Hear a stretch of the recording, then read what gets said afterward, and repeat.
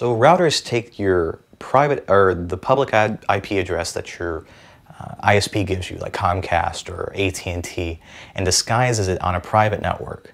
So you can have as many or up to 254 computers on a single network or a router. So how does it do that? Well, you can do it through a wired portion where on the back of any wireless router or switch, there's a switching portion, which basically just connects all the computers on a single network.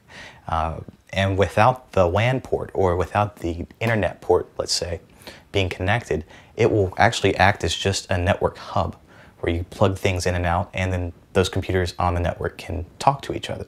So that's how you connect two or up to 254 potential computers up on a single network through a router wired. Wirelessly, you just need to enable that when you run the initial CD setup from D-Link or Netgear or Cisco or Linksys, whatever router that you buy. It'll come with a CD that'll step you through how to enable that. And again, you can set up to 254 computers on that wireless route, on that wireless network.